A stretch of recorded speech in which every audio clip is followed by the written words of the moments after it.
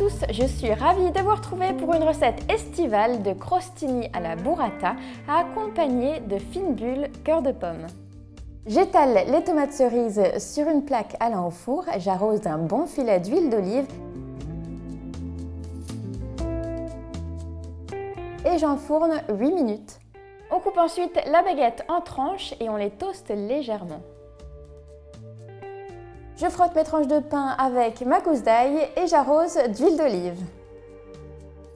Je dresse maintenant mes crostini et pour cela j'étale un peu de burrata. J'ajoute une tomate cerise rôtie, du basilic, un filet d'huile d'olive et du sel et du poivre. J'espère que cette recette de crostini à la burrata vous a plu. C'est une recette idéale pour l'apéritif à déguster avec un verre de fine bulle cœur de pomme. Chin chin!